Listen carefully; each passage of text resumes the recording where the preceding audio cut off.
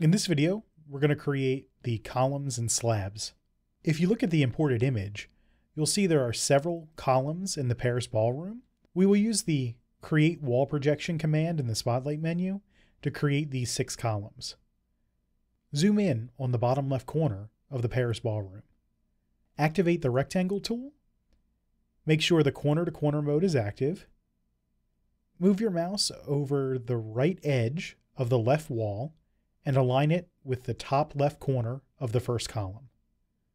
Click once to start the rectangle. Move your cursor down to the bottom right corner of the column and click a second time to complete the rectangle. So now we're going to use the Control and Drag or Option Click and Drag method to duplicate this rectangle and place it over the other 2 columns on this wall. Activate the Selection tool and enable the Disabled Interactive Scaling mode in the toolbar. Click Yes to confirm the mode change. This will disable the blue reshape handles and allow us to more easily move the rectangle without accidentally reshaping it. Move your cursor over the top left corner of the rectangle. Click and drag the rectangle up to the next column. Align the rectangle with the right edge of the wall and the top left of the column. Before you release the mouse button to place this rectangle, press and hold the Control key on Windows or the Option key on Mac. You will see a small plus sign appear above the cursor. This indicates that we are going to place a copy of the rectangle. Release the mouse button and then release the Control or Option key. This will place a duplicate of the rectangle. You will want to confirm that the rectangle was copied and not just moved. You should have 2 rectangles, one over the bottom left column and one over the middle column. Now repeat this action for the last column on this wall. With the Selection tool still active, go ahead and re-enable the Single Object Interactive Scaling mode in the toolbar. Next, we're going to use the Mirror tool from the basic palette to duplicate these rectangles to the opposite wall. With the Selection tool still active, hold the Shift key and select all 3 rectangles. Activate the Mirror tool and enable the Duplicate mode in the toolbar. Place the cursor at the midpoint of the top wall of the ballroom. When the midpoint Smart Cursor cue appears, click once and move your cursor down vertically. You will see a preview of the 3 rectangles on the opposite wall. Click once more to mirror and duplicate the rectangles. Now let's convert these rectangles into wall projections. Using the Selection tool, select the 3 rectangles on the left side and the wall. Go to Spotlight, then down to Architectural, and choose Create Wall Projection. In the Create Wall Feature Projection dialog, check the option to use Object 3D Attributes and click OK. Repeat this procedure for the other 3 rectangles and the wall on the right side. Now let's take a look at these columns in 3D. Switch to a right isometric view and render in OpenGL. Activate the Flyover tool in the basic palette and dismiss the Did You Know dialog box if it appears. Click once in the center of the ballroom to set the center of rotation. Then click and drag left or right to rotate around the room.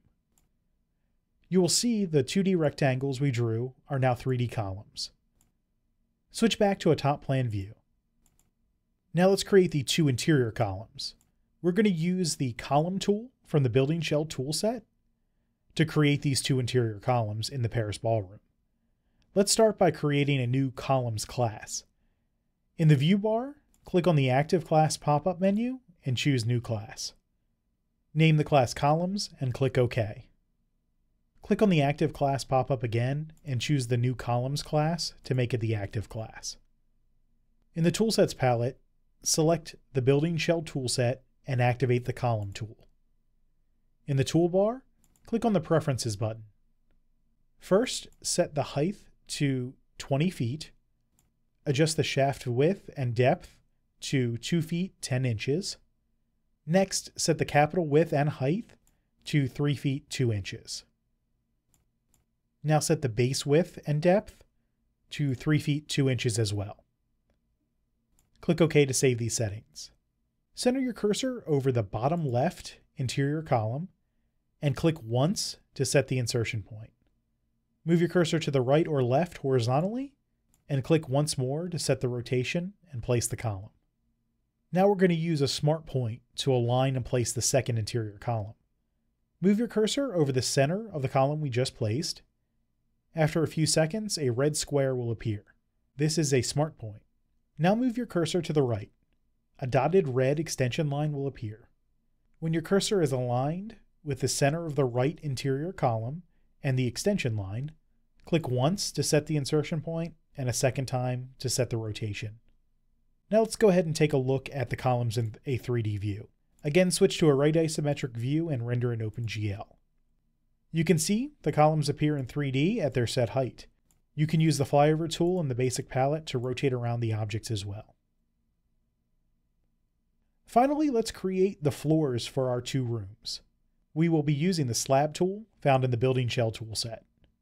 Switch back to a top plan view, zoom out until you can see both the ballroom and the foyer. To make the walls easier to see, set the Scan Design layer to Invisible in the navigation palette. In the Building Shell toolset, activate the Slab tool. Make sure Picked Walls mode is enabled in the toolbar, and move your cursor over one of the ballroom walls. When the wall highlights in red, click once to select it.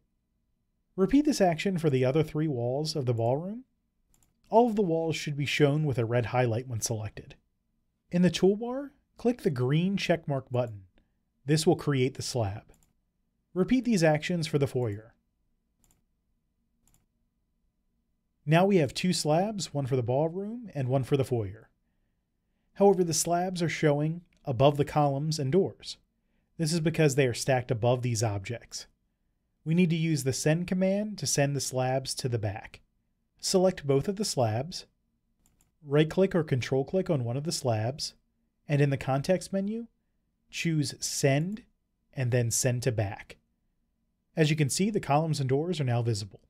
Now let's put the slabs in their own class. With both of the slabs selected, go to the Object Info palette, click on the Class pop-up menu, and choose New Class. Name the class Floor and click OK. Finally, switch back to a 3D view and render in OpenGL. Use the flyover tool to rotate around and review all of the objects we just created. Once you're done, switch back to a top plan view.